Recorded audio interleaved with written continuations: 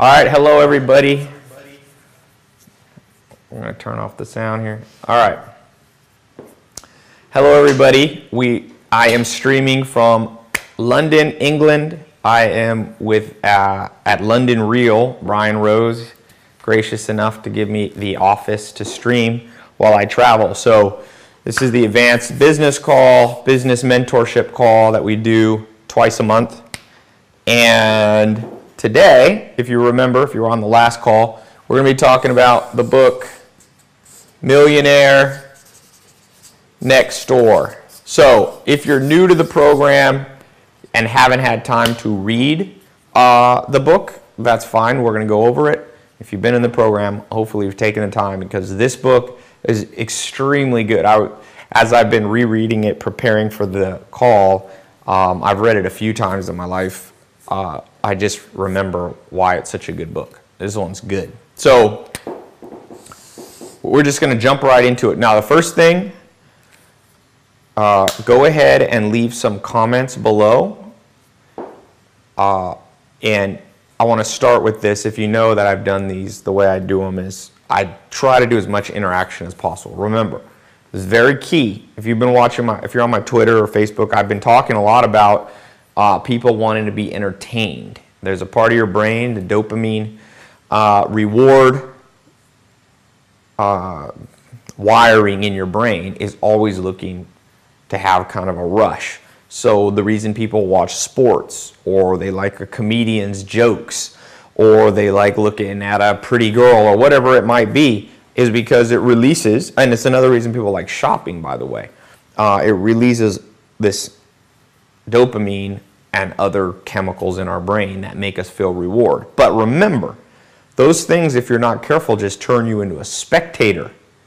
The average person, U.S., is watching 3 hours of TV a day. And now with the internet, it's just being swapped out from TV to YouTube videos or funny videos. And you don't want to become somebody addicted to that dopamine rush. So the reason that we're going to stop as we go through this and I'm going to ask you to literally write comments below, is to break out of that cycle. You know, I remember going to conferences sometimes and thinking it's cheesy when they're like, hey, everybody comment. And I realize, even if it is cheesy, the upside is not getting trained to be a slave to this dopamine response. So as we go through this book, I'm not doing this to give you insight. Now, you will get insight, just like when I read that book, I get insight. But you should never read a book for the insight. Why? Well, as I've talked about over and over, my favorite thing about the Dalai Lama, hearing.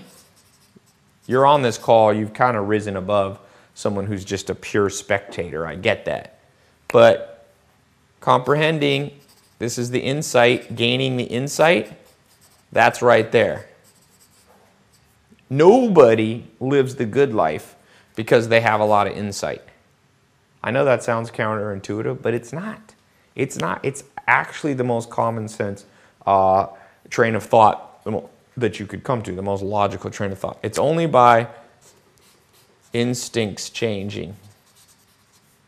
So this call, just, some of you have heard this before, but again, some people say, Ty, sometimes I hear you repeating yourself. I repeat myself on purpose. I repeat myself because the human brain learns through repetition. You learn English when you're 1 year old to make it an instinctual part of your cognitive functions, language, by repetitively hearing the word dog, mom, food. You don't learn it one time. So it's always funny whenever someone says that to me. It says, Ty, this one guy commented, Ty, all I hear you, and he listed all these buzzwords that I use. All I hear you is talking about doubling down and investing in yourself, and better late than never, and make haste slowly, and to get what you want, you have to deserve what you want. And he just listed all these kind of 40 quotes that I had, and I wrote them back and I said, see, it works, or it's beginning to work on your brain, because the first, he was now here, he was moving from here to here. The second you memorize stuff, things that you memorize become more instinctual. It's obviously not an automatic response, but there's definitely something to that. So as we go through this, and right now, stop. I'm going to set the timer. I like to discipline myself. 1 minute. What is the biggest thing that you got from this book? Okay? So I'm marking it down. 1 minute. If you haven't read the book, okay, comment below. What's the biggest thing you could learn from one of the largest surveys on self-made millionaires in the world? Just a gut feeling or question. All right? So write that below. Scroll down there, Zach, so I can see what people are saying. Sometimes you have to refresh it.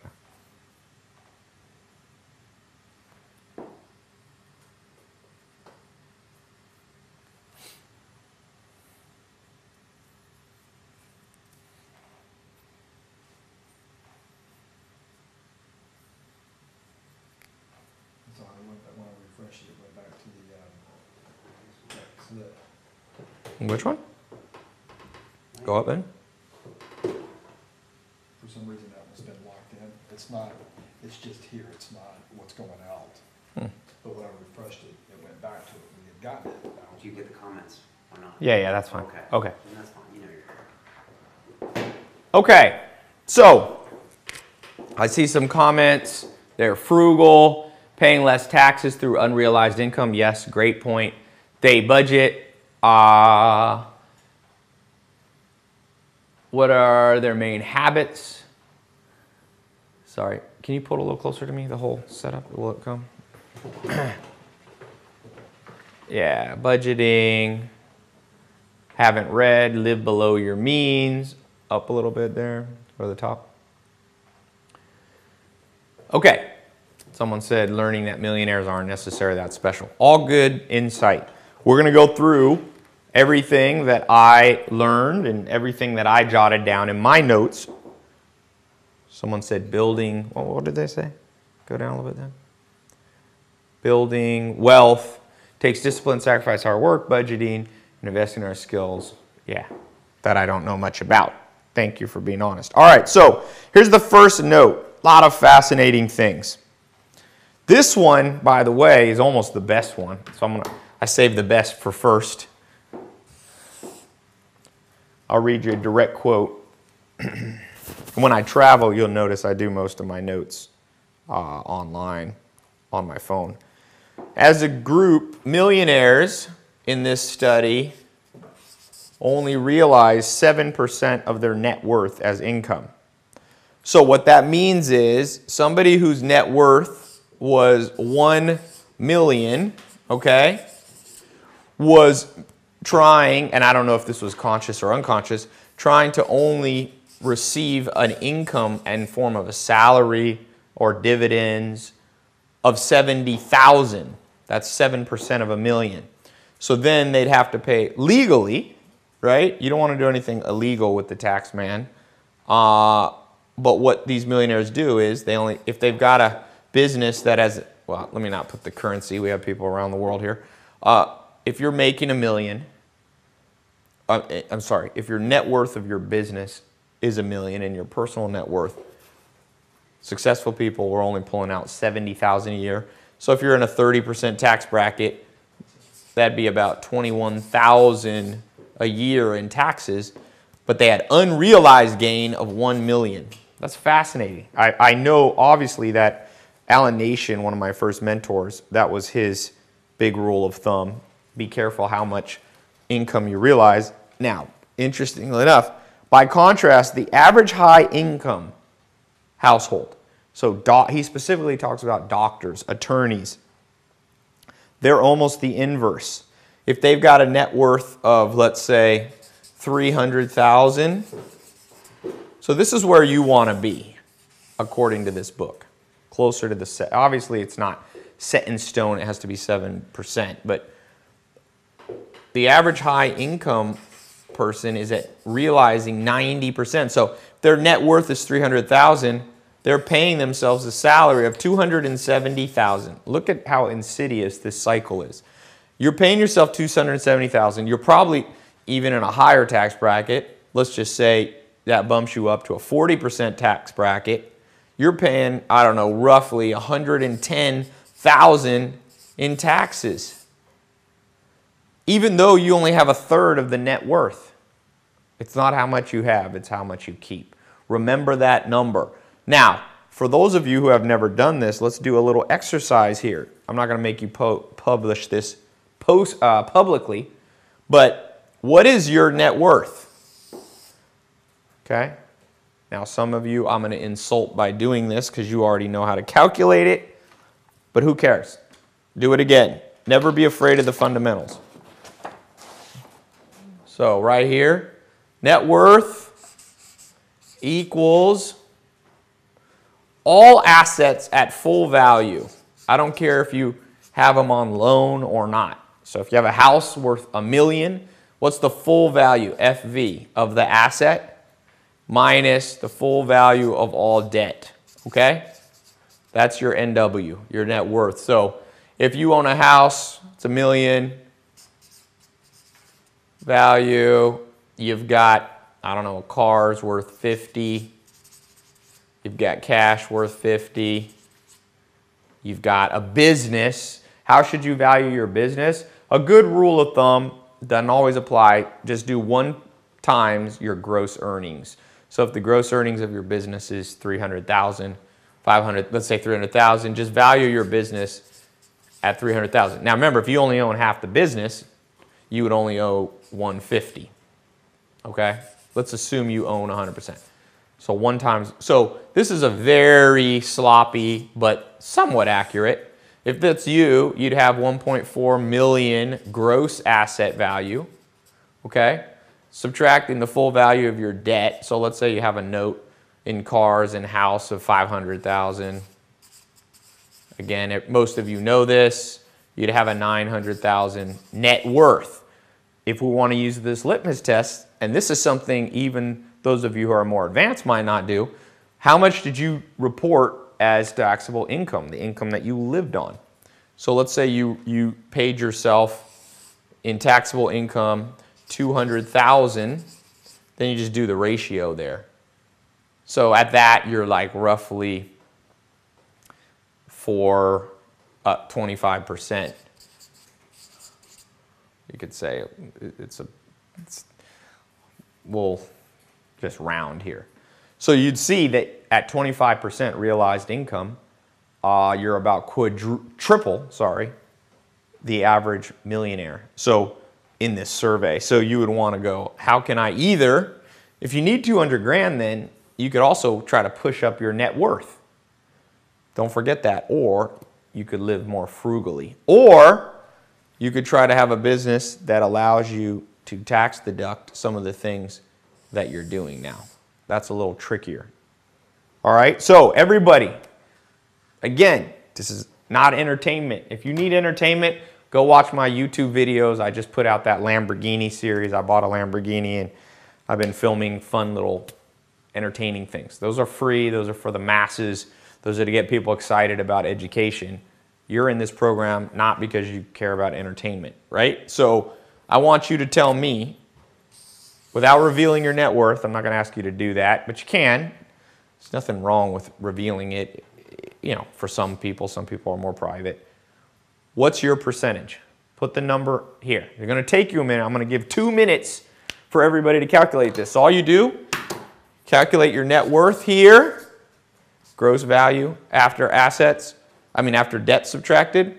Then on this side of the ratio here, put how much taxable income you reported last year, and then divide them, and you will get the percentage.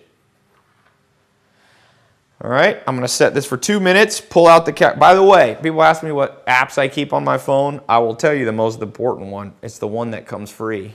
Calculator. People go, why calculator? That's too simple. Humans speak the language of their country. English. Here in London, they speak the Queen's English. Wherever you are in the world, you speak a language. The good thing about making money and wealth is that's your language right there. If you don't speak the language of a calculator, I highly recommend you make that on the top row. That's on my apps. It's in almost the most prominent place. I use the calculator every day. Don't tell me you're not a money person. When someone said, a number person. Someone tells me they're not a number person, I said, yeah, you're also not a wealth person. There's nobody that has real wealth that can't pull out a calculator every once in a while. So pull out the calculator. I'm setting it for 2 minutes. Let's go through this exercise. Knock it out. By the way, I hope a lot of you are coming to this seminar January 30th. Buy a ticket.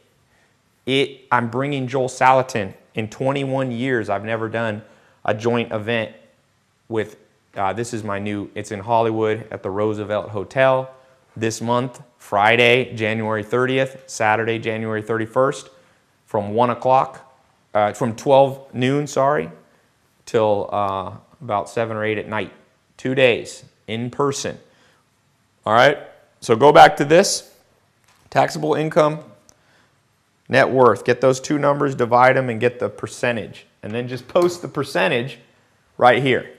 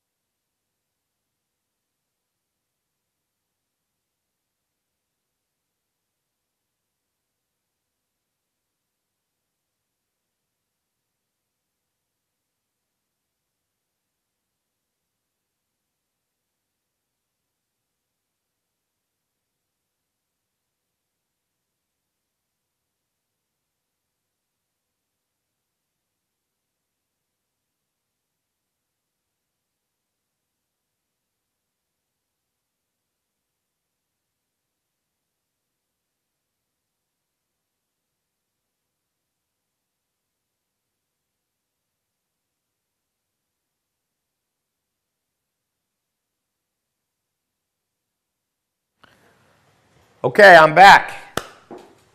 Scary to do, right? But every time I read a book, you know, it's funny.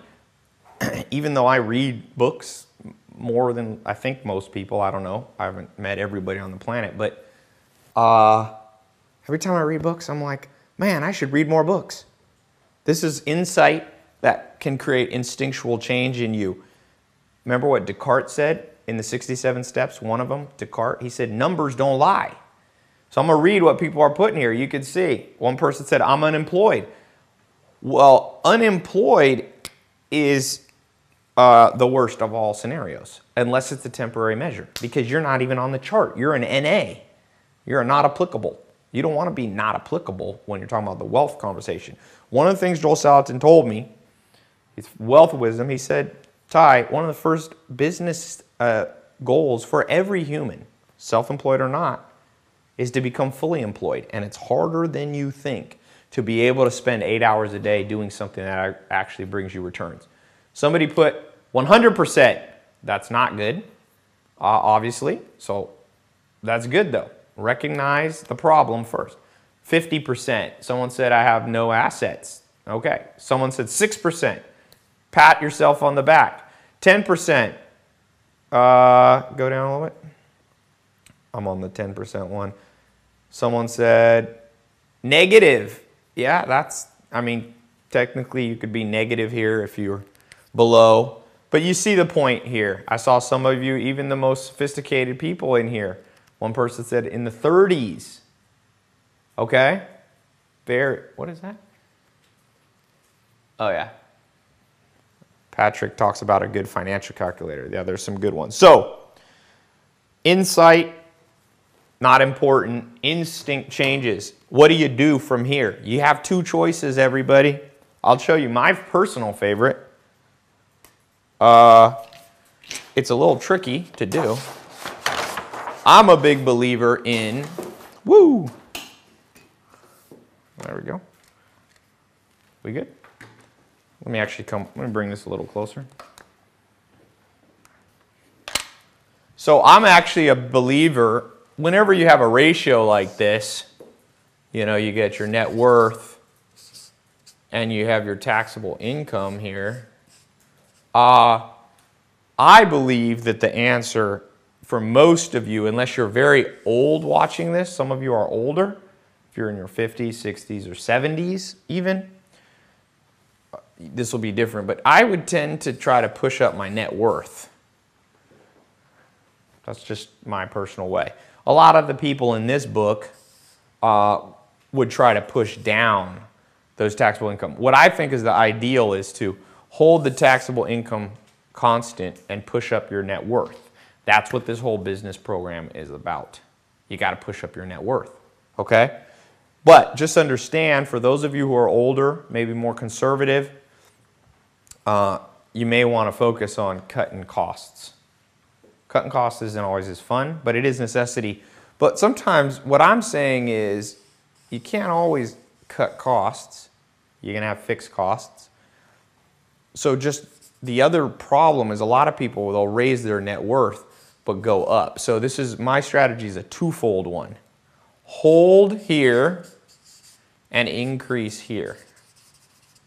So if your ratio is 20%, if you double your net worth, now if you hold your income, you hold your expenditures or your taxable income even, now it drops to 10%. So let me do my ratio in my head real fast.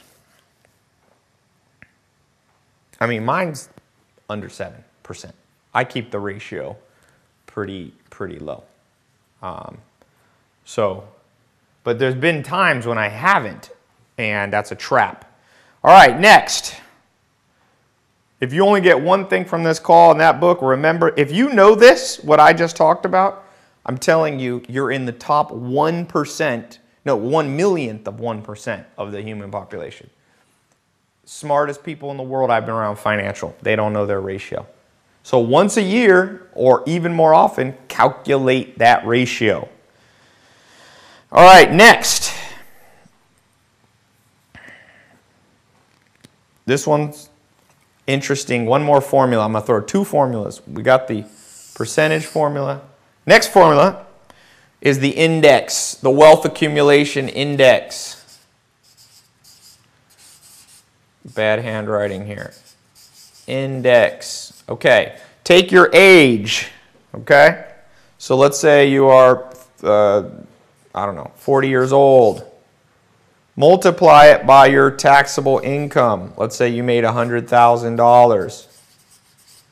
Okay? Then divide it by 10. Age.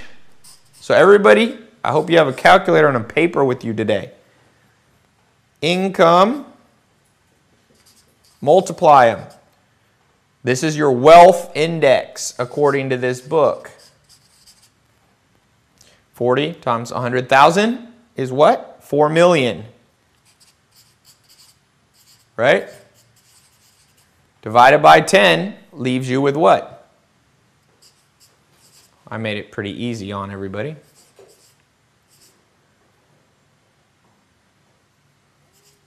$400,000. So if that's you and you're at 400,000, he says a successful, what you want, a wealth index, is that your net worth is double that. I might lose some of you, but you know, those of you who feel lost right now in math, this is why I'm doing it. No one's going to come through. You guys have all committed to come through a program that has my name on it. I guard my reputation valuable. If you come through this whole program, some of you 18 months, some of you less, I don't want you saying you've come through my program and you can't do math. So you're going to have to put on you're going to have to become a little stoic and learn something you're not good at. I'm going to do the math one more time for you. Your wealth index, you want it to be double. So let's see. Because the average person who's not wealthy, their number is equal, and poor people is half. So let's do it one more time. If you are 50 years old and you make 50,000, let's say you make, 200,000 a year in income. Income, not your net worth. This is your income. 50 times 200,000 is how much? 10 million, right? Divided by 10. Notice what's cool about this one. This one is age adjusted, because if you're watching this and you're 18, you need to have built a different net worth than you're 50. If you're 18, you have more years to catch up. Maybe, although that's kind of a fallacy because you don't know how long you're going to live, but we'll go with it. So this is 1 million is the number you come up with here. So be doing that. Pull out the calculator right now. What's your age? What's your income? Multiply them, divided by 10. If this is too hard for you, you are never going to be wealthy. I can tell you that. Okay? I don't mean that condescendingly. I mean it as a wake-up call. Remember Richard Branson? He was dyslexic. And at 15 or 16, he realized he could either excuse himself and say, oh, I can't do math, I'm dyslexic, or he could be a billionaire. And I think he made the right choice. It was a little harder for him to learn. I get it. So if your index here is 1 million, that means your net worth should be 2 million. You want it to be double. So is your net worth 2 million? If your net worth is 1 million, that means you're doing average accumulation. If it's half, 500,000, you are behind the 8 ball. So we're going to do 2 minutes here. I want everybody to put their factor in. Are you 2 times? Are you 1 times? Or are you half a time? Or which of these are you the closest to? All right, I'm setting the timer here to 2 minutes. Take the 2 minutes, please. Very important.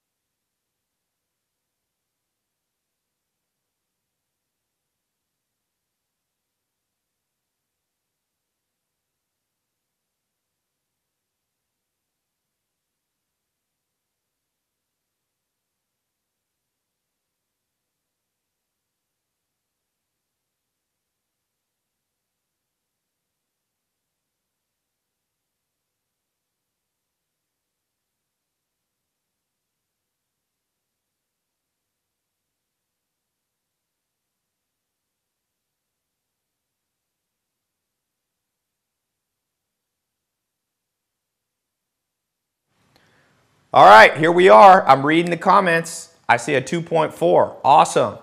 I see a 0.1. Not as awesome. I see a 1.26. I see a 1-to-1. I see a half, a 1/3, a double, a half, a close to 1. So, guys, instinctual change happening today, not because of me, because of you. What's the instinct that should be changing in you? Remember my goal, I want to graduate 300 people at a time that come through this business program that are wealth machines. That's the goal. I don't mean that in get rich quick machines. Wealth has nothing to do. And Awesome. I see a point. so, what's the instinctual change that should be happening right now? If you notice, both of the calculations we just did are related to two factors: taxable income and net worth. Okay? You either, and my preferred way is hold income where it is now. Sometimes you can cut. Obviously, most of you aren't absolute, morons with your money, or you wouldn't have been able to afford to be in this program. That's why I don't do this program for free, because I don't want to hold people back by having to listen to very beginners. So hold income where it is, okay? Live on what you're making now, but jack up the net worth through the roof. It's the simplest way. Now, today we won't talk totally how to do that, but I will. Actually, we're going to get to that. All right, I'm going to keep moving through the book, guys. By the way, if you haven't read the book or you did not follow the assignment, this is like university. I'm not going to come follow after you. I hope you guys do the calls with Mark and James, people on my team, that you kind of do accountability calls. Soon we're going to, and by the way, I hope everybody's in the Facebook group, the mini MBA group, and we're going to be adding one very shortly on the site, kind of accountability groups. I want change. I don't want entertainment. Next thing, what do we learn from this book? Next note that I have here. Oops. This book has so much. It's amazingly good. All right. This is a fascinating chapter. I loved this chapter. It's actually spread over a few chapters. So, mindset of wealthy people. The amount of time spent each month on financial planning is directly proportional to the accumulation of wealth. So, I want one more thing. You can just comment while I'm talking. I'm not going to take 2 minutes. Honestly, and I know we have some financial planners on the call. That's great. So wealth represented as W, directly proportional to time focused, is my word, on money planning. So I want you to write here below how many hours, and this is how I like to do this, because people, when we look back, we get delusional. How many hours did you spend in the last 24 hours thinking about your financial planning? In the last 24, don't tell me about the last week. Tell me about the last 24 hours. If this is true, that wealth is directly related, let's just assume it's a causation, not correlation. To time, you could argue it's correlated. Whenever get into somebody who thinks they're smart because they say causation for correlation, just remind them of something even smarter, which is some physicists say you can never prove causation. So anybody who tries to one-up you by being like, well, it's not because it's just correlated. Well, they might be right, but they also should remember we can never know for sure what causes anything. So we just go with our best guess. This is a best guess. How many hours or minutes? Here's what I'm defining this. I'm not talking about dreaming about how much money you make. I'm talking about talking to your accountant, talking to your lawyer, talking to your financial planner, reading a book that's genuinely about finance. I'm not talking just about the Rich Dad, Poor Dad, or some blog you read. I'm talking hardcore learning about money. How many hours? Anybody here in the last 24 hours spent more than 1 hour? Let's see. Someone put 0, 2 hours, about an hour, 15 minutes, 0. By the way, someone said, would you really count your house as an asset even though it's not for business? Absolutely. It's an illiquid asset oftentimes, depending on the market. Okay. So some of you doing well. So, what books can you start reading? The ones that I like the most are the CFP textbooks. Now, for some of you, you're going to get into those books and you're going to be like, that stands, by the way, for Certified Financial Planner. You can go on their website. You don't need to become a certified financial planner. I became one because I was in that industry, but you don't have to become one. You don't need the piece of paper credential. Those textbooks. Other sources, there's a good guy. His name's ManQ, right here. One of the most respected economists. Buy the textbooks. I buy textbooks all the time. Textbooks are not for universities. They're for instinctual change. Buy this guy's textbook, ManQ. That's how you pronounce his name, okay? And just read it when you brush your teeth. I call this the brush your teeth factor. I learned this from my buddy. I've told this story before. He was at my house. We're business partner. In fact, I was just talking to him yesterday. One of the most successful entrepreneurs I know. He creates serious wealth. We're talking $2 million a month net. That's his income. And he's like 34. And he was at my house. We're playing basketball. He said to me, Ty, no, I asked him. I said, we need to do something for the accountants for the books. And he said, I said, what do you, and I asked him a question. I can't remember what I asked him. I was like, should we be cash versus accrual? And he goes, I don't know what that means. And I could tell he's embarrassed, and he's a smart guy. He doesn't like to be embarrassed. He actually has a degree in like astrophysics or something. So I dropped the subject. 3 months later, he was back. We were playing basketball again. I said, man, I really got to know the answer to this question. And he knew everything about finances and accounting. I said, how'd you do it? He said, oh, on the flight home, I ordered 3 textbooks. I took the notes from reading those textbooks. I put them on flashcards. And every day when I'm brushing my teeth 15 minutes a day, or I'm sorry, 5 minutes a day. 15 minutes would be a long time to brush your teeth. 5 minutes a day for 3 months. See, he was creating instinctual change. What most people do is they try to sit down one time and just read a whole bunch of finance books. You're going to feel overwhelmed. It's better to do instinctual change. There's a good book I'm reading called Hooked. And they say it's better to do micro actions. So it's better to read this book every day for 2 minutes than read it one day for an hour and then drop it for a couple weeks. So you got to do this. This is what this book found. Now, what else did they find?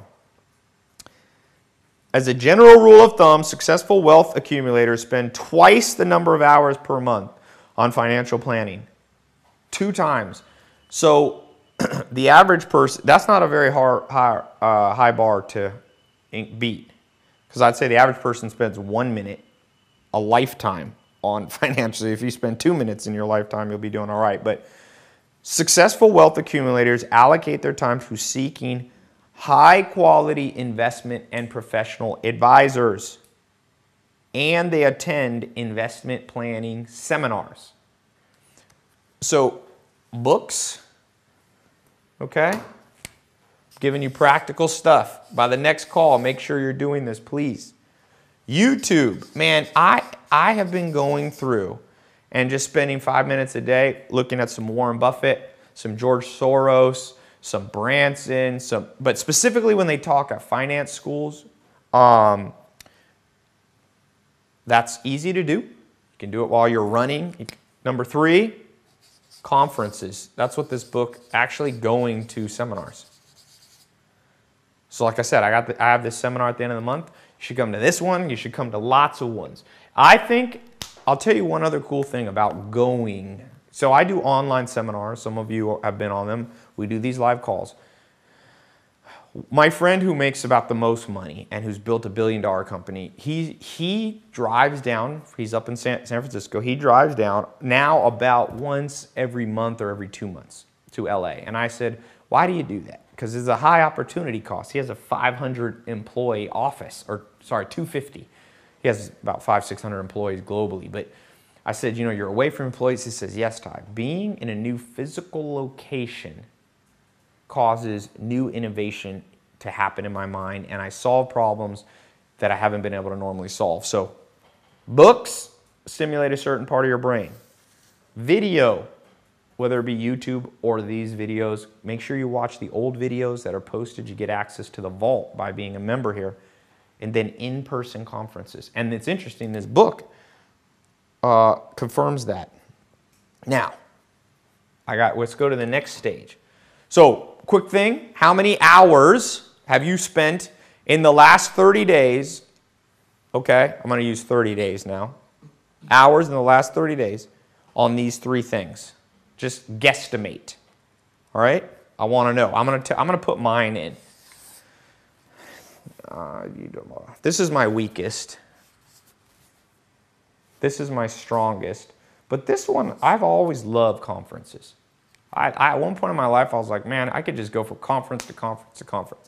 Now I have too many responsibilities, but if you're younger, man, you can just be a conference junkie. Now, be careful that you don't become a dopamine fiend and never have time to become someone who instinctually changes. But don't take this to extreme, but you can certainly go to a conference a month and use that time. If you go back and listen to one of the Vault talks that I did was on the business meditation, meaning taking a vacation away from at least, I say, 100 miles from your home.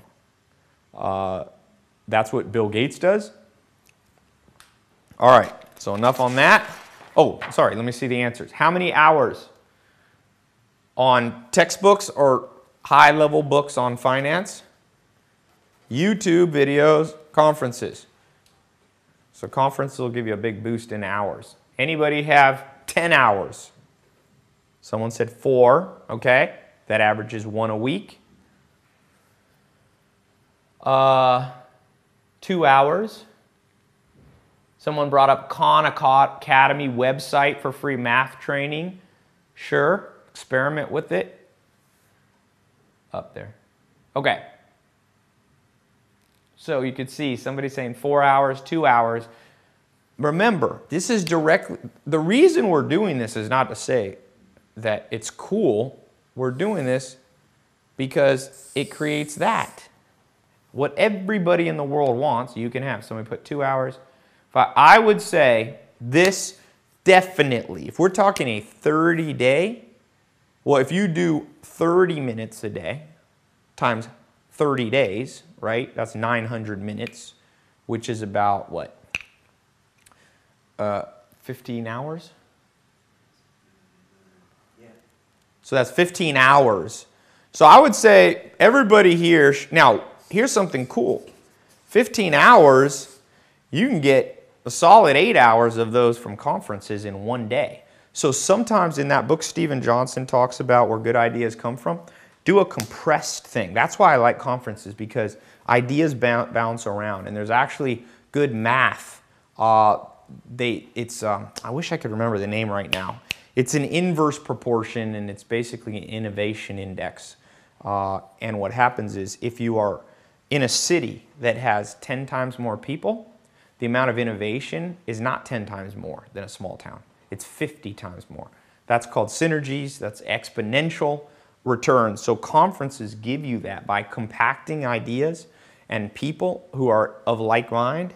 That's why I'm starting this mentor conference series. So I'm going to try to do these about 6 times a year. But this one is going to be a good one. Get your ticket.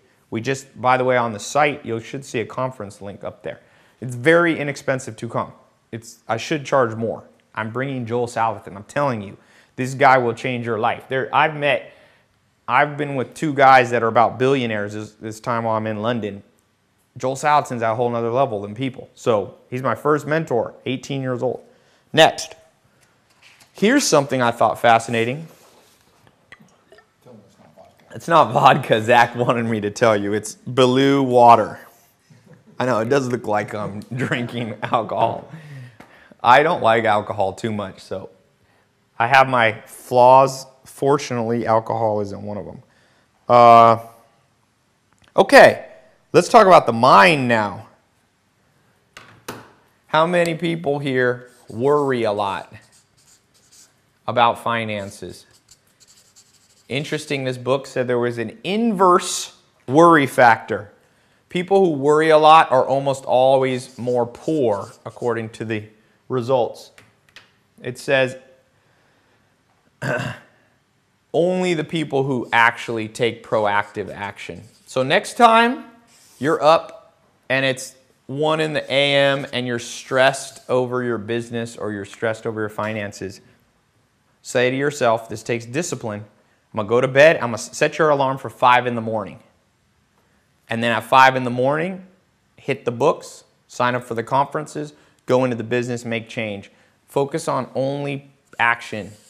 Don't worry without action. But I will counsel you, in my experience, you can use worry as a harnessing. It's kind of like being chased by a pit bull. Where you get messed up by the pit bull is when you stop running, because then the pit bull kills you. A pit bull running behind you would make you a very persistent sprinter. But when you stop, that pit bull will rip you up. So make sure the worry is the pit bull. You're here, you're running. Make sure you, that's my dog. It's the worst dog ever drawn. But make sure that pit bull is driving you forward massively. This is interesting. Formal education is inversely proportional to accumulation of wealth. Significantly larger number of underachievers have advanced university degrees. Now, you might think there's many reasons, but they bring up interesting insight.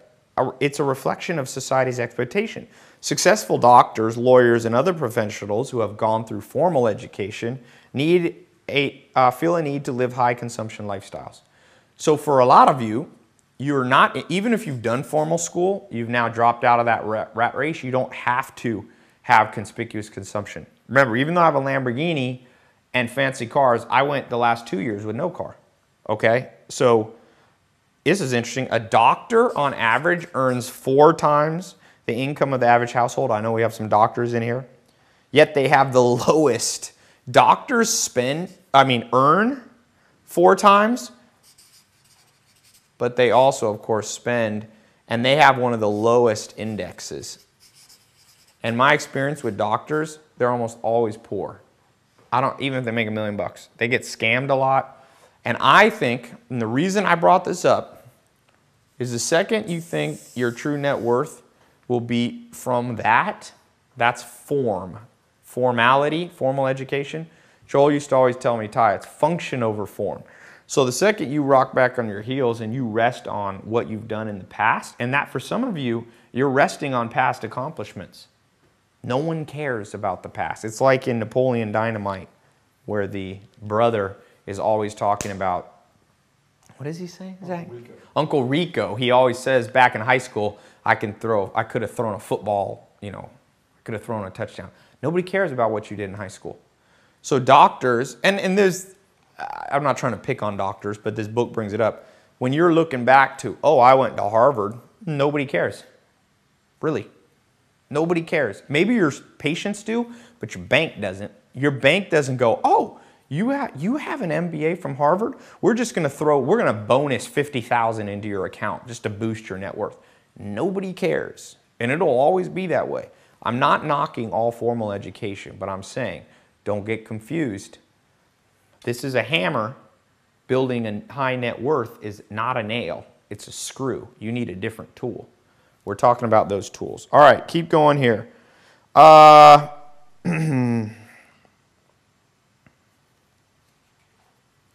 Okay. Predetermined budgets. Predetermined. One thing I've learned in life, and I wish I had learned this, I always think I know this, but I never quite do. When somebody with gray hair who's made a lot of money tells you something, and you deep down, of course, usually you're respectful, and you're like, and you deep down go, that guy's wrong. Check yourself, because you're probably headed for a nightmare. And I remember one of my business partners, who, believe it or not, is the wealthiest of all the business partners I have. He was like, we should do more budgeting. And I was thinking, why? We're starting the business. It's too hard to predict. Pro formas don't. And now I look back and I was like, you know what? It would have been better to make a budget that was crappy and we had to revise all the time than to have no budget at all. And that's where I learned. When a 70-year-old billionaire tells you something, do not be like me and be like, I know more. One thing I always tell my staff, deep down, everybody thinks they're smarter than you. Trust me. If Stephen Hawking comes out and says something that doesn't align with somebody's religion or politics, people's gut feeling will be like, oh, that guy didn't know who he's talking about. Doesn't matter that he has the highest IQ in the world, maybe, or one of the highest IQs.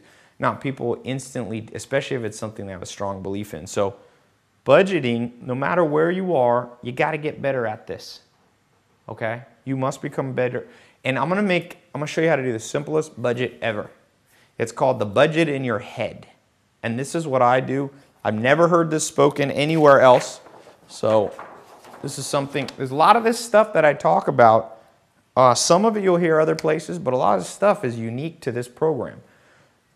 I call it the daily battle. And this has done, it's funny, I just bought a few businesses this year, and some of them had business partners, and I introduced this to them this year, and they're like, wow, this changed my life. So I don't know how I came up with it. I think it was just logic, not anything super profound, but figure out what your monthly costs are. So let's say they're, I don't know, 20 grand, counting your business, and just divide it by 30. So 700, roughly, a day. Then figure out your monthly income. So let's say your income is, I don't know, 18,000 divided by 30, 600. And don't think about the month, think about the day. If you win every battle every day, you'll win the overall battle. So what I do is, if I go a couple days and in my head, I realize I lost the battle, I freak out and make big changes or the appropriate change. So know your number. This is the best budget. There's many other budgets you can do and you should do. Start with this one. So I want everybody right now, I'm going to set the timer for 1 minute. What is your daily battle that you must win in terms of your daily costs? Just take your monthly costs, divide it by 30. Put it in below here. What is everybody's? Daily. I'm going to set the timer for 1 minute. I'm not asking you to put your income in. Put your expenses. Remember, this is a private group. It's not active for everybody to see, just people in the program. So I'm going to set this for 1 minute. I'm going to mute this while you guys do that, so I won't disturb you.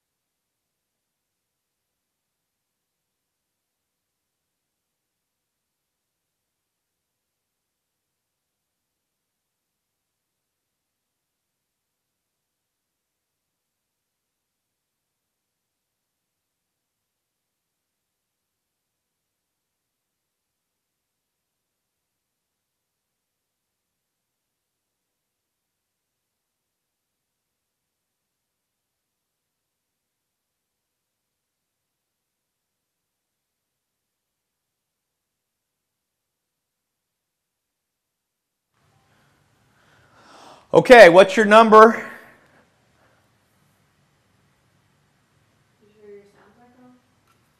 All right, 1,100 a day. Some people's is very low. That's awesome. I know some of you, when you're just starting out a business, they're low. Good. Somebody put $4 a day in personal cost. Where are you living? I want to move there. That's a good life.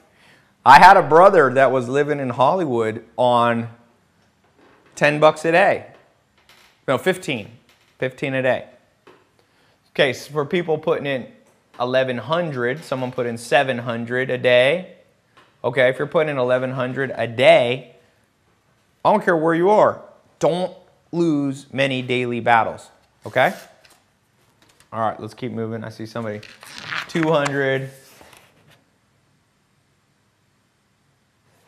Yeah, so someone has 6,000 a month. Someone has 30,000. Good. Okay.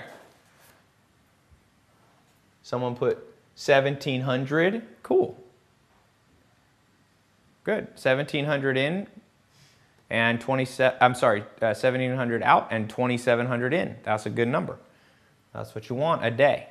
But watch it. Make sure you update it, because sometimes you got to update that almost monthly. Okay.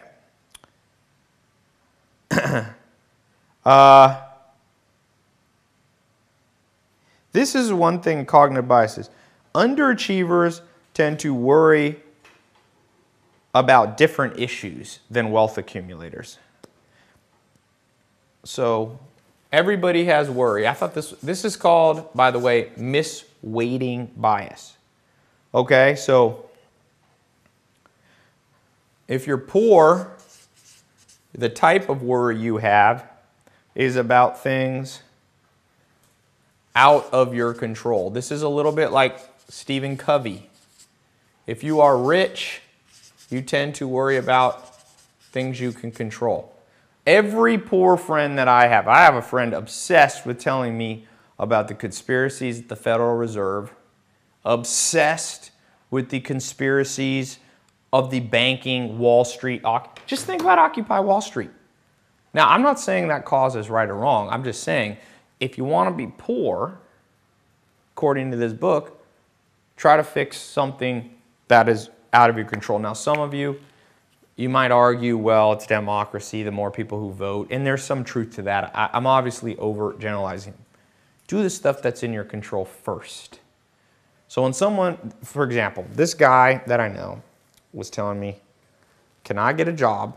He is poor because he's made money before, but right now can't do it. And he started telling me about, he had a very complex political theory about what had happened. I could tell this guy had put massive amount of books, knowledge, read a lot of weird blogs, telling me about everything went downhill from the gold standard and all this stuff. Okay, he can't control any of those because half of what he was lamenting happened in the 1930s. You might be able to occupy Wall Street now, but you can't occupy 1929 Wall Street. So this guy was he thought he was so smart. And I was like, you're just getting poorer. And I said, how many jobs have you applied for? He said, 1. I was like, well, why don't you take all this glycogen and put it in this glycogen, what you can control. Of course, he didn't listen, and he's still poor. So don't be that person. Massive glycogen on what you can control. Very little glycogen should be on recessions, bubbles. Very little should be on gold, by the way. Very little should be on hedge funds. Very little should be on your stock portfolio. I'm not saying none when it comes to your stock portfolio. No one's wealthy from their stock portfolio, just so you guys know. Nobody. Nobody. Look at the Forbes list. No one makes money on things outside of their control. You might grow your wealth above inflation, but if you get 8% in the stock market, which if you do Monte Carlo simulations, which actually give you the real returns in a volatile market, most people never beat 8. So I had a long talk. I was coaching Ben Greenfield yesterday. You might know him. He has a pretty popular best-selling book, and he puts on his podcast the recording of me giving him coaching every month. And he read this, I think it was Tony Robbins' book, which was giving all this insight into the stock market and how to invest your money. And I said, well, don't forget one thing. Tony Robbins isn't rich from his 401k. If you get 8% in the market, I don't care what you do, there's fees. So let's say you lose 1%. You're pretty good. You're in Vanguard and stuff. They're still losing. Trust me. There's fees they don't have to disclose that are happening behind the scenes. So you're left with 7%. Inflation's at 3%. Now you're at 4%.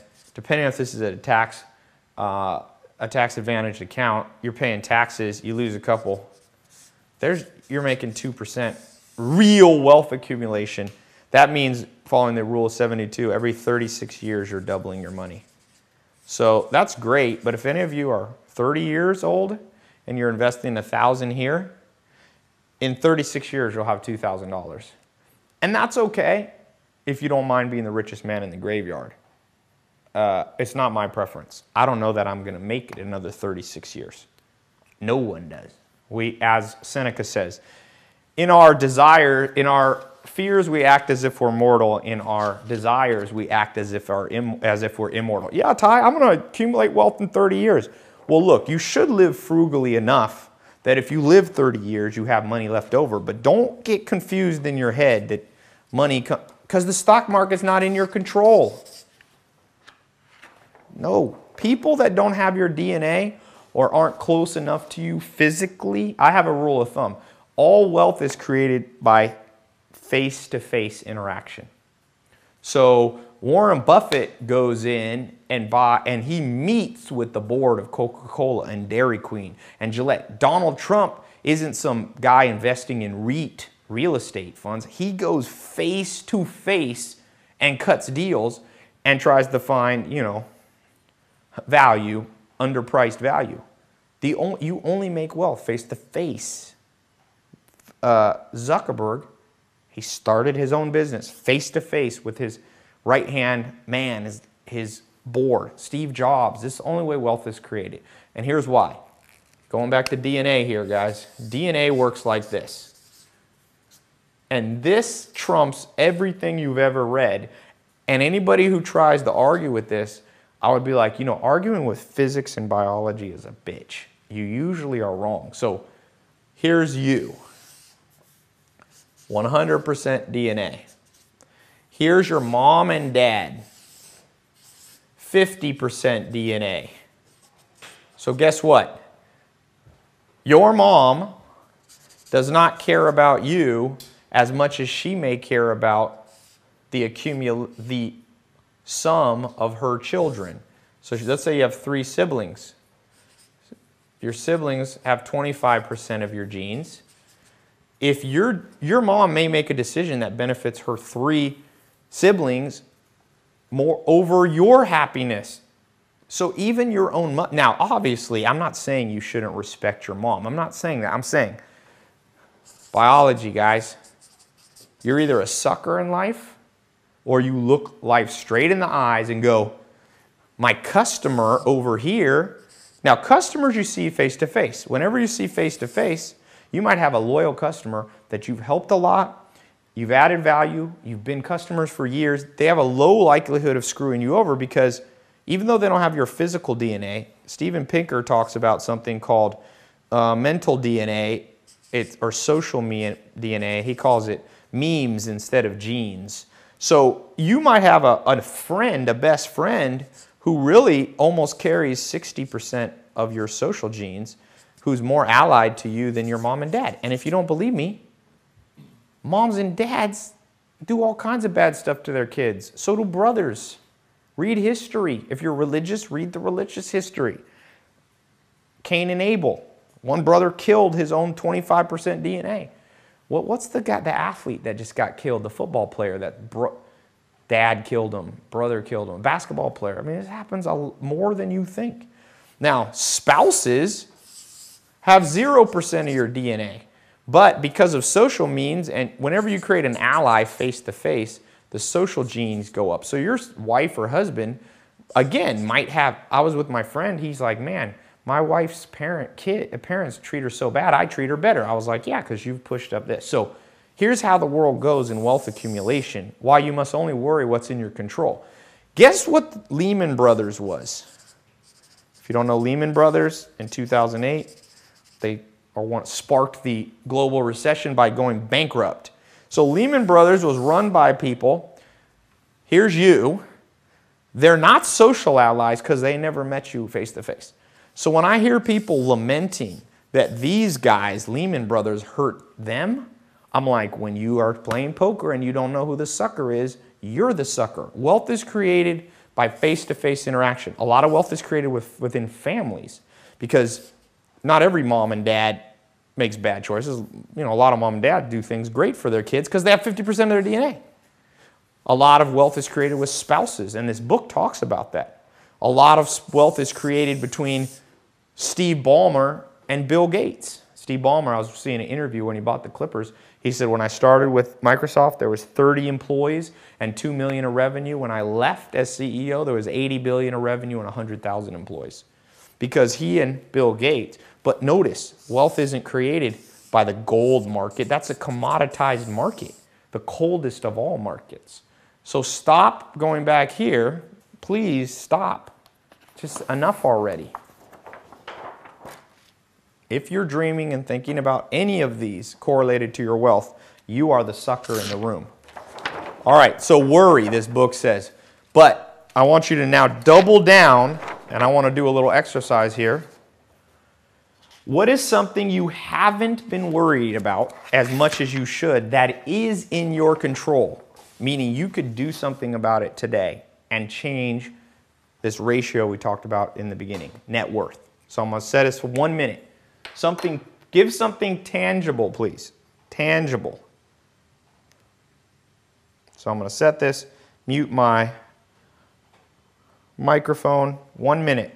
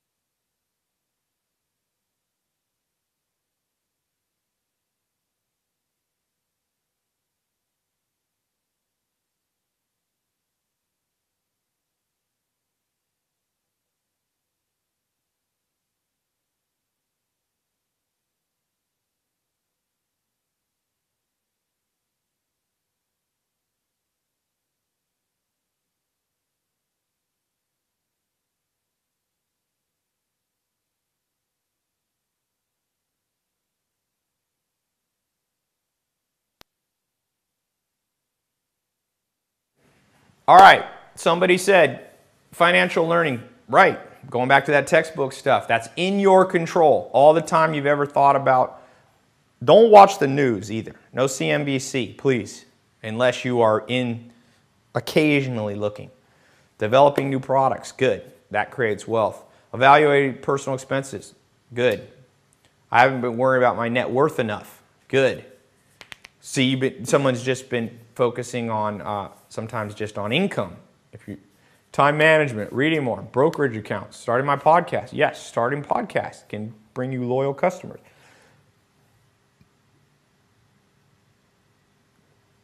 Good bookkeeping, yes. You know what you should freak out about? Having a bad accountant, because I have had bad bookkeepers. That's something that should keep you up late at night. I will tell you that. And my advice is, depending on the complexity of your books, have 2 bookkeepers. If you go through the 67 steps, and I talk about it in this business mentorship, this mastery program, you don't want single points of failure. That should be, no one wrote that, but let me write one for you. Be freaked out about this. This is 6 Sigma, which is the most advanced most advanced business training program really ever. I mean, GE adopted it. And they talk about this. If you really want to know what's going to make you poor and have a nightmare life, right here. If you have 1 secretary, if you have 1 accountant, if you're a solo entrepreneur, what happens when, by the age of 45, the average person has a 30% chance of having a 6-month physical disability? That's a single point of failure. Most people, men especially, as they get older, they only have like 1 friend, 1 close friend.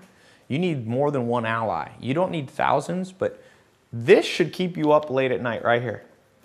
I'll read you a great quote from this book along that lines here. I thought this was one of the more fun quotes here. It was talking about, where is this? Got to be careful in books like this. You end up highlighting everything.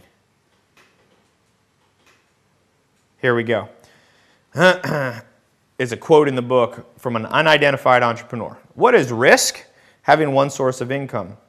Now, let me say, don't take this as having one focused business. That's not what this means.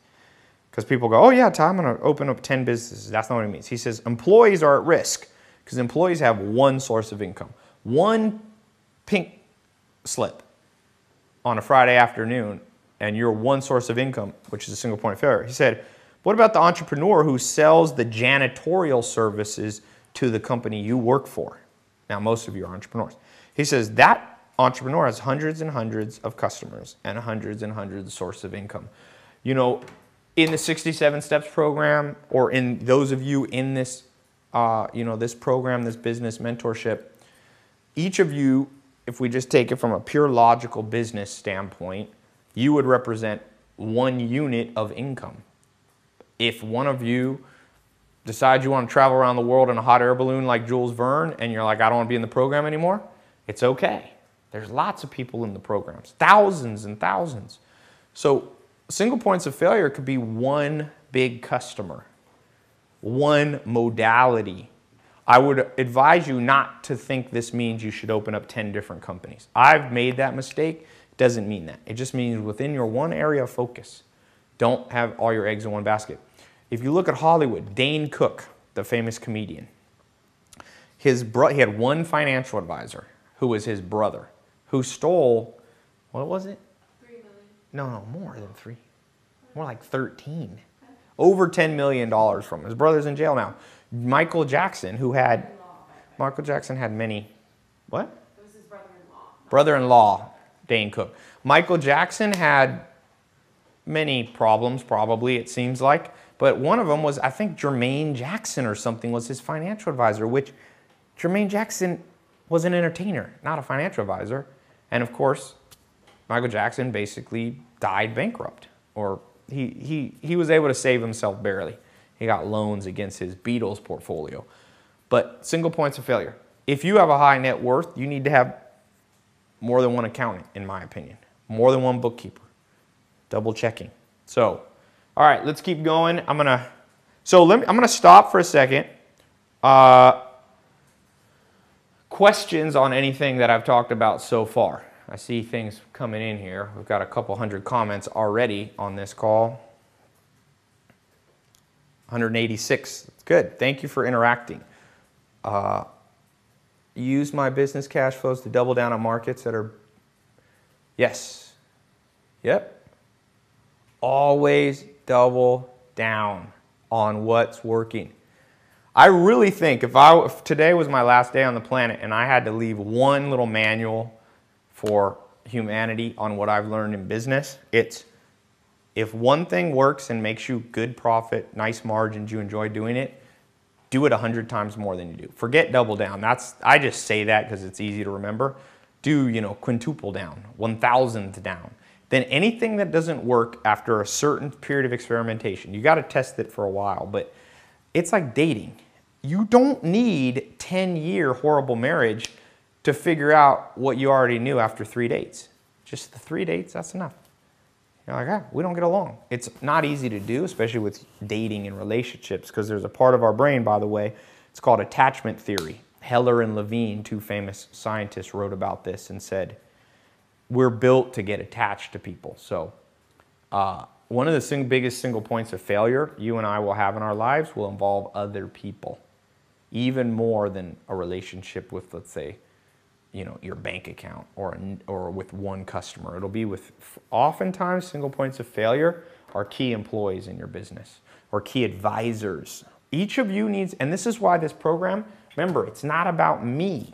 If I die today, okay, I hope even from this call, you guys know you don't need me. You got Mankiw, economist. He knows way more than, he devoted 40, 50 years. You have the YouTube videos, go to conferences, get the CFP books. Even with knowledge, some people are, and I'm really calling people out, I am not a guru. I am not an omnipotent, infallible person. I've got a little bit of insight every once in a while, and I hope that I can help source better information. So No single points of learning.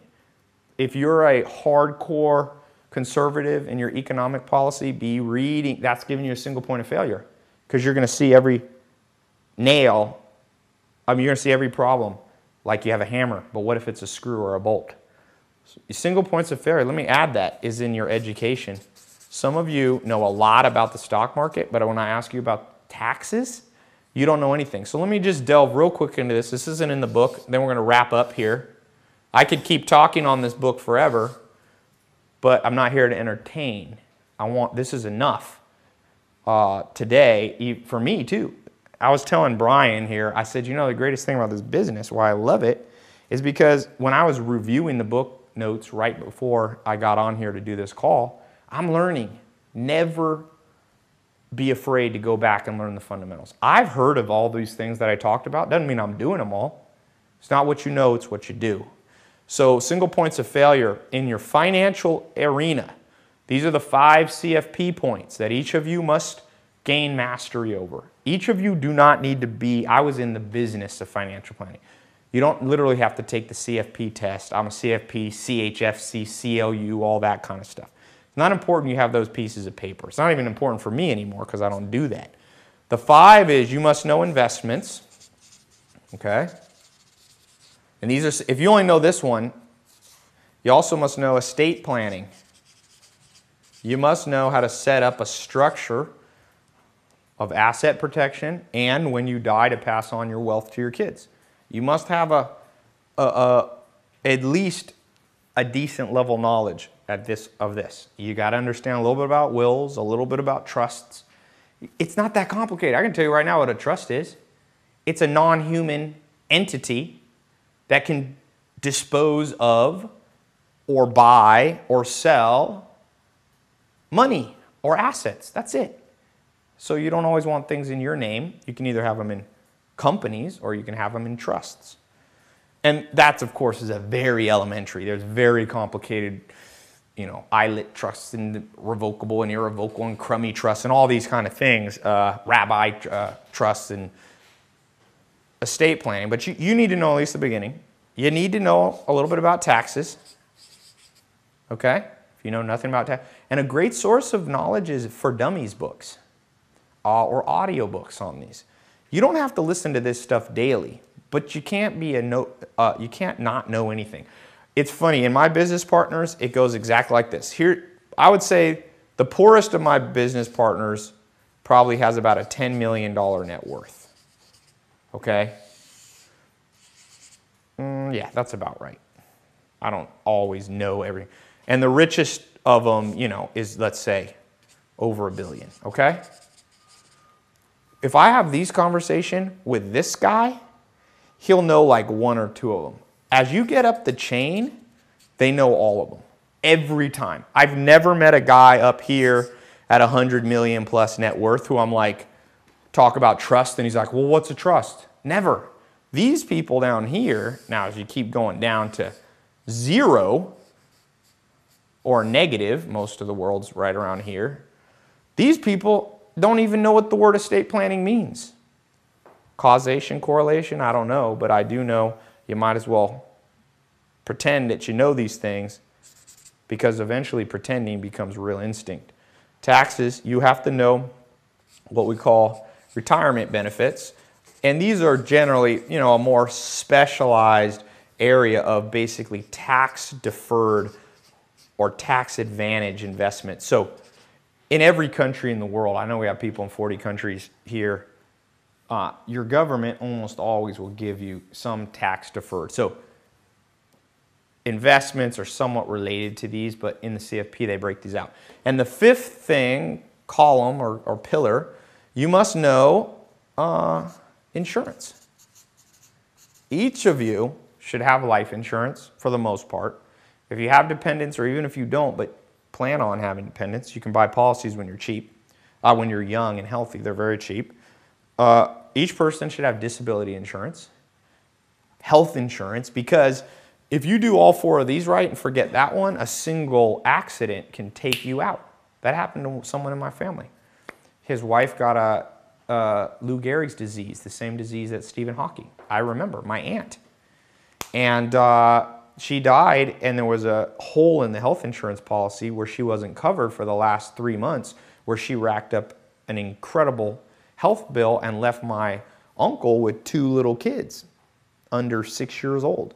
And my uncle was very successful in income and all these things, but she was scared to get a needle, draw blood for life insurance, so she never got it. So it basically bankrupted him and knocked him off 10 years. You know what would policy? She could have had a $20 a month policy that would have secured that. So it's not all, and this book actually talks about that. I didn't get to that chapter. You can't just grow your money. You also have to protect your money. So single points of failure are found right here. If you're doing this, and you're forgetting about tax deferred programs, you're just giving money to the government that the government doesn't even want. The government sets up ways that you can tax defer stuff, or even sometimes get a reduction in your taxable income. If you know all this stuff, but you don't know taxes, remember what that book said? The average doctor or high earner has 90% of their income exposed to taxes. If you do all this but not that, then your money, depending on if you do it wrong, could go to the wrong person. If you do all these but not investments, you never have growth. So single points of failure. I want you guys to have, so you can buy a book for dummies on investing, buy a book for dummy on insurance. I don't care if you're watching this and you're already a CFP. I own about 60 for dummies books. I have for tennis. I always find them very enlightening. You just flip through them. And in 10 minutes, you're more knowledgeable than, this is about 6 billion people. In 10 minutes, you've passed all these people. Remember, wealth accumulation is somewhat of a comparative game. If you read them for 1 month, you're already up to my partners that are at 10 million net worth. To catch up to these guys, you got to make it a habit for a few years, 20 years. But you can get to this nice spot up here. Now, I'm not saying just reading books on these is going to get you 10 million. Go to a tax seminar in your town. Go to a retirement. There's some boring ones. Just go for an hour. Why not? What else are you going to do? I'll tell you what each of us are going to do. We're going to spend the majority of our lives having to earn money. So people are so nearsighted that they're like, I'm going to work for these 5 things my whole life, but I'll never go to one conference on insurance. I actually found insurance to be a very fascinating business. The CFP book on insurance really intrigued me. I read it like a regular book. So I don't think I'm that weird. I think you can learn. One thing I've learned to do, learn how to entertain yourself. Freud talks about this in Civilization and Discontents. You can use the dopamine. Remember I was talking about the insight dopamine? This is where insight dopamine is good.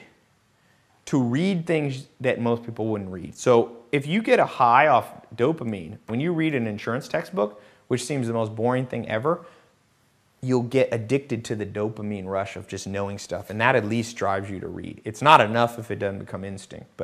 So I'm going to end here with questions.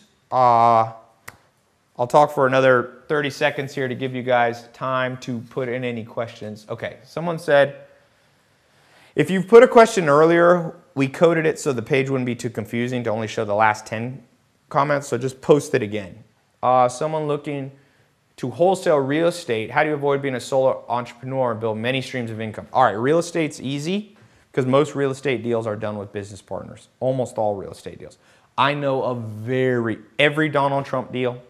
I would say, I don't know his whole portfolio, but I'd say I could easily bet $1 million that 95%, if not 100% of his deals are done with people. And you're usually doing it with a bank too, so you're almost always doing it. Just bought Math for Real Life for Dummies. Great. Try to buy a financial book too, because remember, this program, 18 months, you're in here. Some of you have been in it for a while, so not 18 months left, but this is focused on wealth accumulation, okay? So get books on math and wealth. How can you increase your net worth when you're starting a business? I mean, should you just focus on growing? Okay, so the way to build a business that will have a net worth, good question. Let me touch on that super fast. What are the businesses that have the highest net worth? Some of it's common sense. It's, net profit always is a predictor. not the only predictor, because some businesses sell for a lot of money with no net profit. Okay, people are looking for growth. And this is a big one in the modern world. People are looking to buy things that have engagement. So WhatsApp was sold with 0 revenue, I think. No, I'm sorry. Instagram was sold with 0 revenue. WhatsApp had a teeny bit of no net profit for either of those. Tremendous growth and tremendous engagement. That book, Hooked, it's a great book to pick up. Talks about why Facebook is addictive. So engagement / addictive businesses. So if you have a choice in starting a business, go with businesses that people, repeat customers come back fairly often, if not 8 times a day, okay? So that's being, and then it's gotta be scalable. So if it's only built around your skill, okay? So for example, this business that you're a part of with me, you've paid money to be in this program. This is not a business I'm doing to build my net worth because it's not scalable that much, because if I'm get hit by a car and I'm out, I can't do these calls for 6 months, I'm not here. So it's, now over time I'm building this program, you'll see I'm adding in other experts and things to make it a more scalable business. Now, it also needs to be sellable. So some businesses are, now that's obvious, but that means there has to be a buyer. So I always look, is there enough buyers? Because you don't just want one buyer. Because one buyer might be in a bad mood and say, I'll give you $100 for your business, even though it's worth 10 million, because he knows he's the only, it's supply and demand. So these are all the things you want to look for. If you're just starting out, what Eric Schmidt says in Google is you really want a differentiated product, okay? Something easy to differentiate.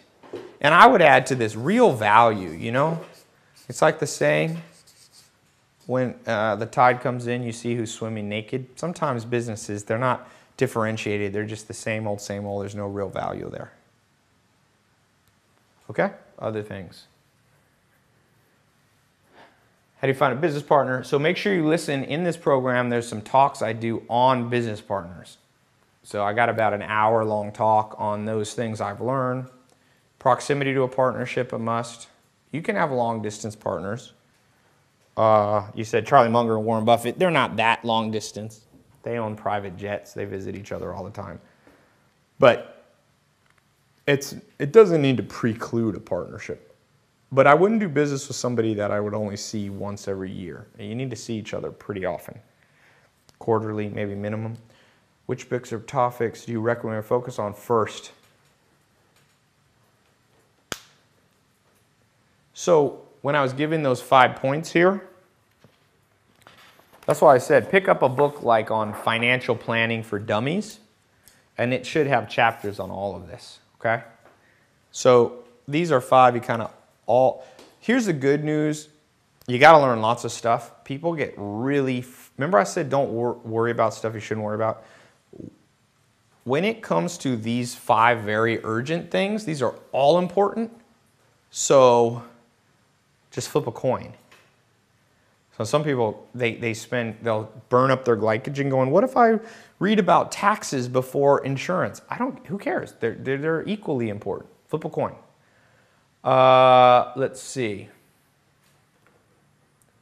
Whose seminars would you go to if you were in our shoes? 5 points, somebody put? Does that give me 5 points for answering this?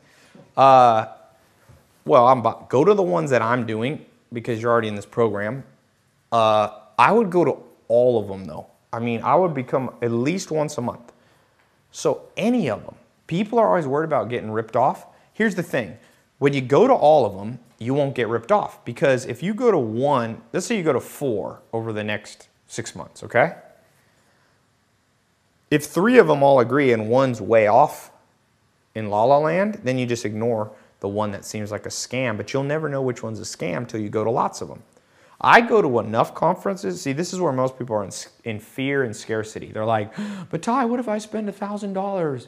Like I saw Donald Trump got sued. He had this online real estate school, and there was this huge thing. Like the government came in and people were complaining that because he was upselling people into $10,000 and $50,000 programs. I took that program. It was the best damn program. It just shows you how annoying humans can be. It was such a good program. Oh man, I bought one for myself. Then I bought one, Zach, I bought one for Herman for his birthday.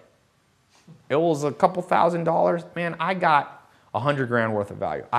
Buy Carlton Sheets, buy Tony Robbins, buy them all.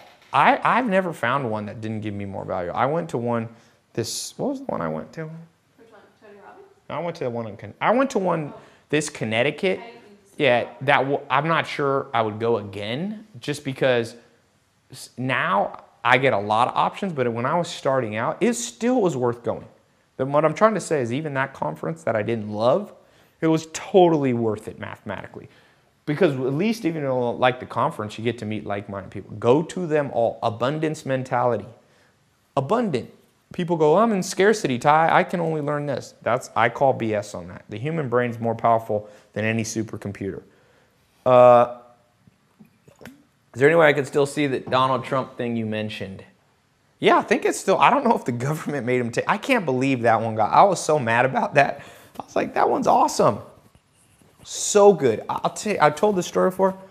I was one of the first people in Donald Trump's thing because I was in an abundant, see what happened is in 2001, I bought an online course from Corey Rudel and it made me like 100 grand and I paid 500 bucks for it. So I have the best taste in my mouth for spending money on knowledge. Like if people are coming to me out of scarcity and want to convince me about scams, I'm like, I call BS on that. I've taken everyone, even the ones people call scam, and I always get value. So I bought this Donald Trump one right when it came out. Now it went up in price, but back then it was like $1,000, which was still a lot of money for me. This is like an 03 or something for. And you know, $1,000 was a decent amount of money, and nobody was even saying to do this online stuff. I was, you know, going, okay, I'm gonna go out on a limb here and buy online education. So I go on the first live webinar they have, and it was such a new program. Donald Trump had enlisted the #1 PhD in the world on real estate.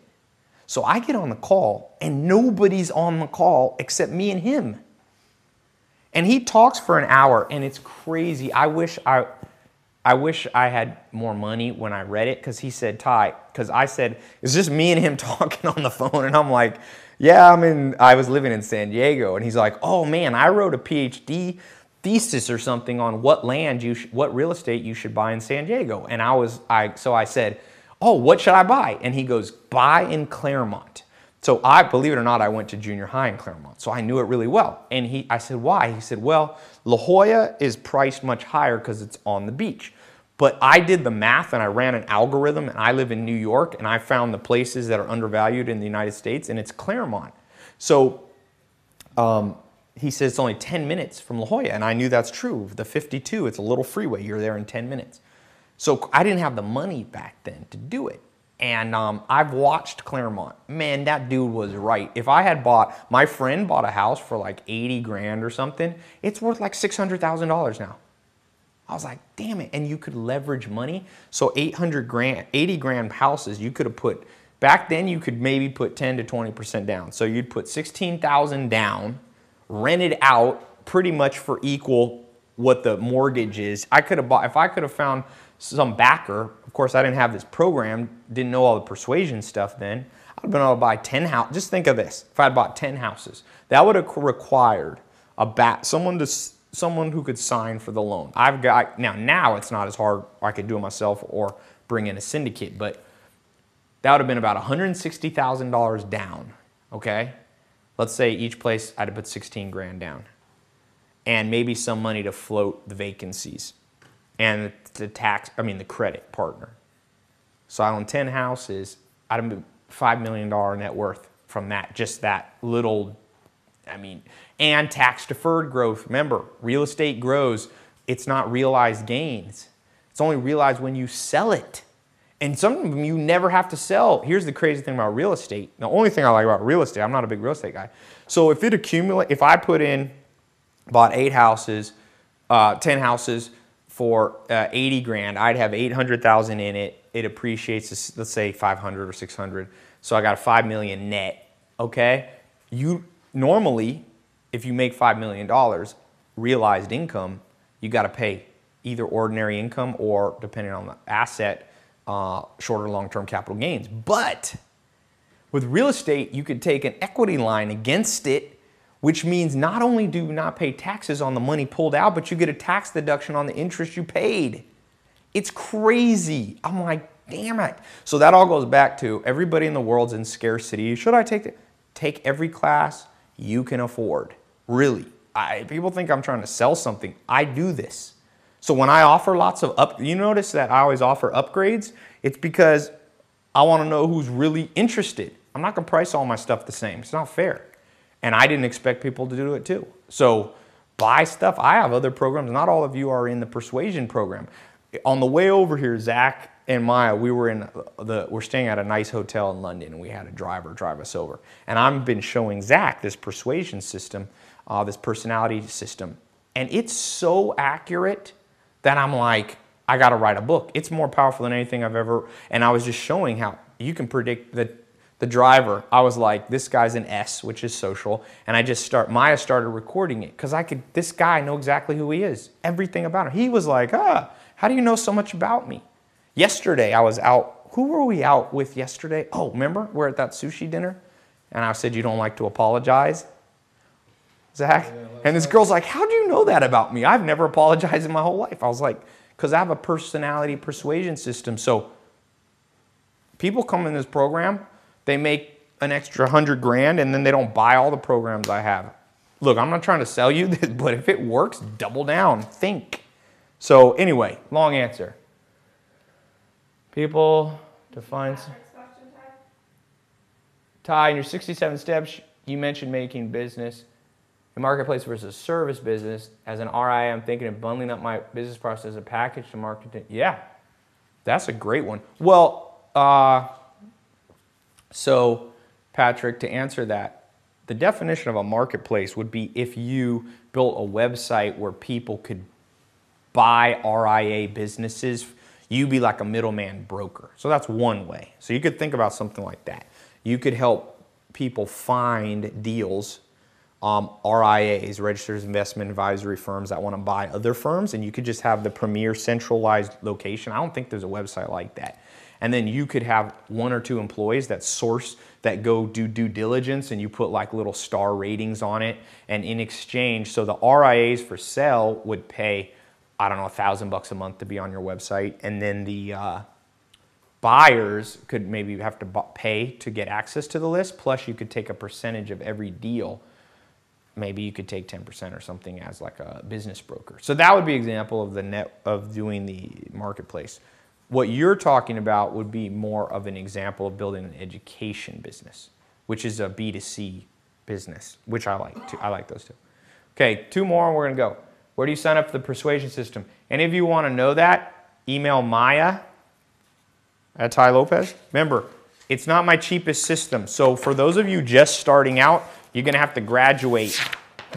My persuasion thing will make you a lot of money. So I basically price things 1/10 of I think the money it'll make you. If I think it'll make somebody 100 grand, I'll charge 10 grand. If I think it'll make them 10 million, I charge $1 million. That's why I have $1 million thing, because some people I help make 10 million. That's my pricing mode. Different people have different ones. But if you want to know about the persuasion one, or any of the programs that maybe you don't have. Okay, Maya Ty Lopez. Quick question. I'm in your Greenbelt Persuasion. Okay, so when are you going to do a video on cognitive biases? So I will be recording a lot of new ones. That one, the Persuasion program, is a program I'm going to add a lot of content continually. We're just working on trademarking the actual whole pay system. So yes, keep watching for that. Now remember though, with the persuasion system, what I give you, you got to go out and practice it. So every waiter you meet, people meet me and they're like, you're almost psychic. I'm like, it's not because I'm special, but I got at least 10 to 20,000 hours into reading people. I can read people very fast. It's probably almost my best skill in all of life. I don't know that many people that can read people faster than me, really. And it's not because I'm special, but I don't know anybody who spent more hours doing it. I did it out of sales, and now I do it just out of, once you've done something created interest. So I know business and life, best practices are use your strengths and focus on your journey. What was your focus? Yeah, so I've been involved in many things. ENTPs, that's my personality type. We often test many things. I look at many experiments. Everything I learned, I could have learned 10 years quicker. So I probably wasted a decade. So you don't have to do everything that I do. If I could go back, start over, I would become a master at persuading and reading myself first. And then I would pick one thing and I would go crazy with it and stick to it for at least 10 years and make a lot of money. And then I would do all the other stuff later after I mastered one thing. Let's see. Okay. Go down a little bit. Someone wrote, there's a book called A Little Bit of Everything for Dummies. Okay. Have I done any training on online launches, businesses specifically? And my thoughts about ClickBank. Have you worked with Josh Pelliser? Yes. Yes. I was his business mentor. Still am. So I know Josh well. Good guy. Great guy. Online launches. Yep. I've done lots of them. I was one of the first people to do them. So I know them really well. Back in 01, I was doing it before. Really, there was a handful of guys before me that I learned from. So I'm going to put out some specific internet-based stuff. Right now, though, focus on this. All the fundamentals you're learning here will be applicable to any type of business, even business, even an online business or offline business. Okay? Now, let me assign the next book. Let me write it on here. Okay. The next book for everybody is called, this is a great one, classic, The Intelligent Investor. It's the best my handwriting will ever be, by one of the greats of all time, Benjamin Graham. Now, it's not the smallest, he's not the easiest person you've ever read. I just want you to get 3 points. 2 weeks from now, 3 things you learn from this book. Okay? 3 things. You're not going to, this guy, Benjamin Graham, you could spend, Warren Buffett's 84. He still follows and reads this guy. So, and he started at 7. So he has 77 years into studying this guy. Start with this. If you've read this book before, great. Every great book, we make it our friend and we read it. You don't go to dinner one time with your friend, right? You don't go one time to dinner with people you don't like. If you've read this book before, then it's time to go to dinner again with it. And again, and again, and again. This is one, buy a hard copy. I would buy it, if you can afford it, buy a hardback. And get it on audio and get it on your phone. Double down. Better to have 150 books. And people always ask me, once again, I'm going to end by this. Scarcity versus abundance mentality. People say, they really fixate. It's hilarious. People could ask me a lot of questions, right? I talk on different subjects. I could maybe give them insight on a myriad of complicated things. One of the most common questions I get? This shows you what's wrong with the human brain. It's called the misweighting bias. They ask me, should I buy this book in audio or physical? I stopped answering that question. It's too stupid. I don't want to just dignify.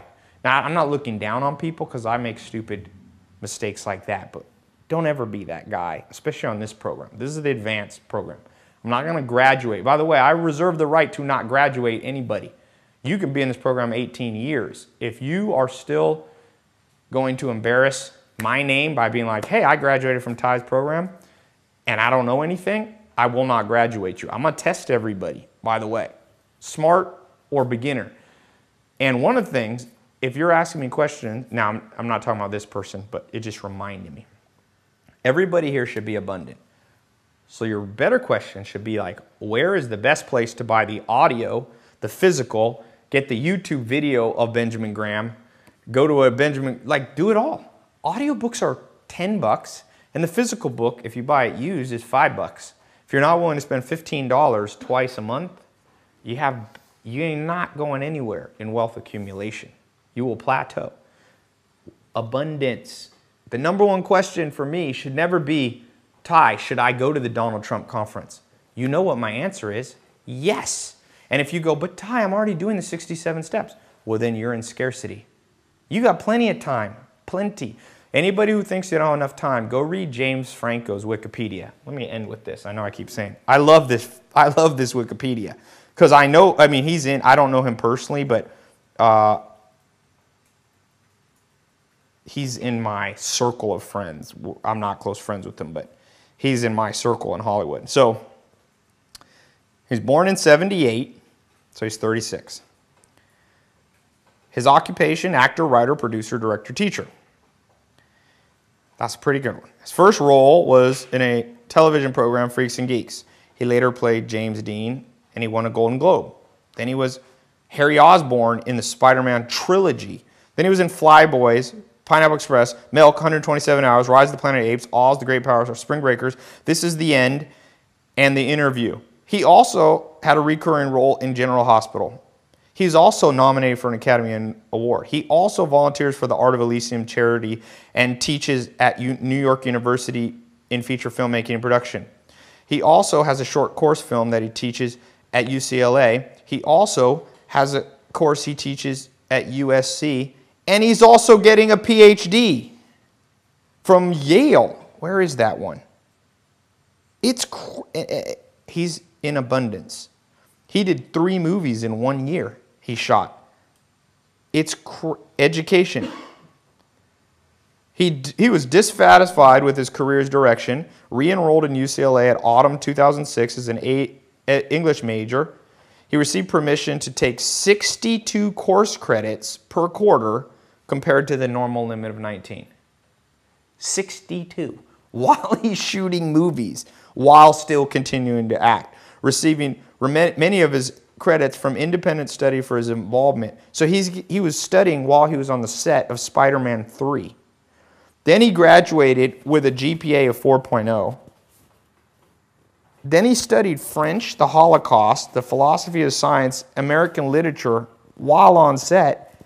Then, where's his PhD thing? He moved to New York to simultaneously attend graduate school at Columbia's University MFA writing program and New York University Tisch School of the Arts for filmmaking and Brooklyn College for fiction writing, while also attending the low residency MFA program for writers at North Carolina Warren Wilson. And he received an MFA from Columbia, and he's now a PhD student in English at Yale while attending the Rhode Island School of Design. That's a man living life. Remember the philosopher, I think Thoreau, suck the marrow out of life? Who do you think's sucking the marrow out of life? Somebody asking me if they should get the audio version of this or the physical? This man is getting 4 degrees. He's getting a Yale PhD is not easy. And you saw this movie he's just out in an interview. Abundance. Who would you rather be? James Franco or the people on that grid down here, all lost, all talking about gold in the recession, all emailing me about, is it audio? Ty, I'm afraid to put my credit card in because what if it gets stolen? I'm like, what world are you in, man? You can just call your bank and get the money back. What scarcity fear are you living in? And I know the answer. It's the medieval mind. Medieval or earlier. Nobody have a medieval mind. I will not graduate anybody here. I will tell you this. If you listen to me and you really make this stuff instinctual, I will turn you into, not because of me, into a machine, just like that movie 300. A dream fulfillment machine, whatever your dreams are, just like James Franco. That's a real man. And there's women in here, be a real woman. Suck the marrow out of life. Like the ancient proverb says, it's been given to man to have 70 or so years. Maybe we live a little longer. Live, as Seneca said. Most people don't live, they just pass time. Go through this, suck the marrow out of that book while you're getting your PhD at Yale and doing my 67-step program and working out at the gym. What else are you going to do? Watch TV? Play video games? All right? So, this book, 2 weeks. Keep going through the program. Get into the vault. Download them. Walk around with them. Listen every day. Make it a habit. Go create wealth for yourself and your family and change the world, okay? Talk to you guys soon.